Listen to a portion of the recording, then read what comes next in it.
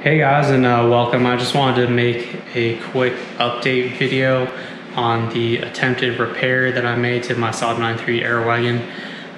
ECU pin that was broken for the B284 V6 turbo engine. So if you watched the last video, you saw that I took the broken connector piece and put it in the female end with just a little bit of conductive epoxy on it, and that didn't work at all. Much like I suspected. I don't know why I thought that was gonna work, but anyways, pretty much the second time I went to start the car, it was not making a connection and the car wouldn't start.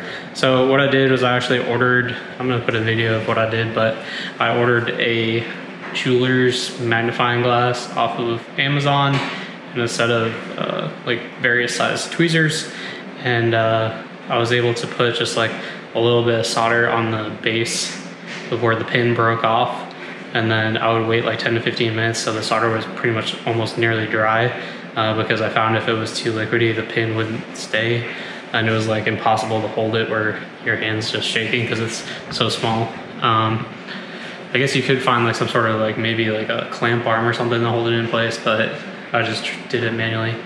And but anyways, I had to wait till it was almost dry.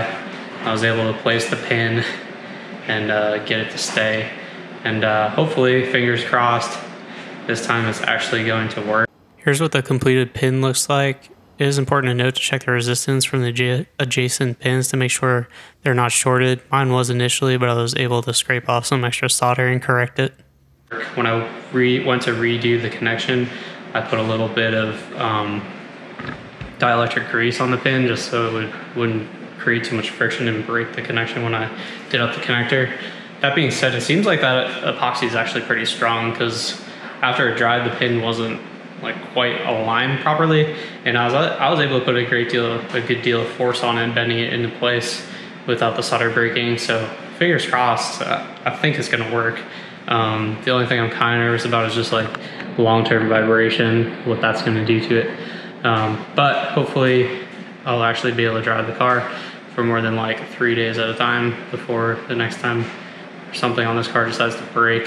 But that's pretty much it for this video. I just want to give an update on how that repair went or didn't go and what I did to actually make it right. I have driven the car probably like 50 miles since I did the second attempt, so I think it's going to be good.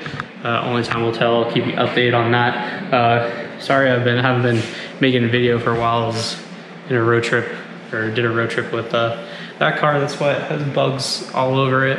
So that video should be coming soon too. And then also I need to do some more work on the Saab, of course, because it never ends with that car. But I have a new water pump that I need to put in it, which I'll probably do tomorrow if I can find the motivation. I just got off night shift, so I'm a little bit lazy. But yeah, hope you guys appreciated this update, and as always, stay tuned for more content. Like, subscribe, do all that stuff. All right, have a good day. Thanks for watching.